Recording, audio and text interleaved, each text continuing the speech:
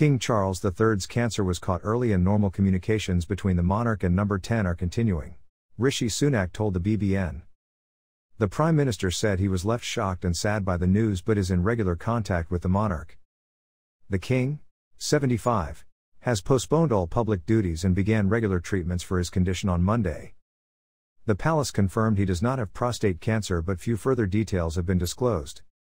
Mr. Sunak told BNN Radio 5 Live, "He'll just be in our thoughts and our prayers. Many families around the country listening to this will have been touched by the same thing and they know what it means to everyone." It is understood the King's weekly audiences with Mr. Sunak will continue in person, unless doctors advise he limits such contact. The palace has stressed the King will continue with his constitutional role as head of state, including completing paperwork and holding private meetings. On Monday, the palace said the monarch remains wholly positive about his treatment and looks forward to returning to his normal schedule.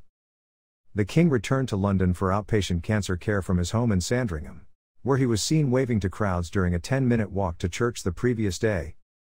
The Prince of Wales, who was due to return to public duties this week following the Princess of Wales's abdominal surgery last month, is expected to cover some of his father's engagements while the King receives care. The King informed both his sons personally about his diagnosis, and Prince William is said to be in regular contact with his father. The Duke of Sussex, who lives in the United States, spoke to his father and is traveling to the UK to see him. According to reports, he could arrive as early as Tuesday afternoon. The palace has not indicated when the King will return to public duties. It is unclear whether official visits to Canada, Australia, New Zealand and Samoa scheduled for later this year will go ahead. The King's cancer diagnosis follows a procedure at a private London hospital more than a week ago for a benign prostate condition.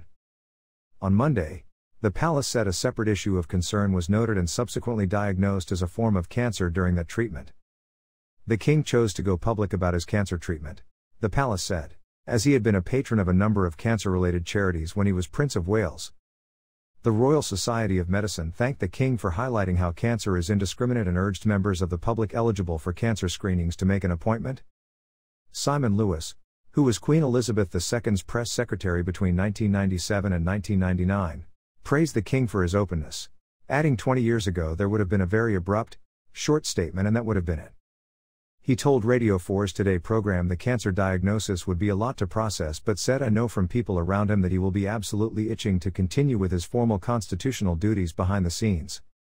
1 in 2 people in the UK develop some kind of cancer during their lifetime. There are more than 200 types of cancer. The most common ones in the UK are breast, lung, prostate and bowel, according to the NHS website. For many types of cancer, the chance of getting it increases with age. UK figures suggest, on average each year, more than a third, 36%, of new cancer cases were in people aged 75 and over.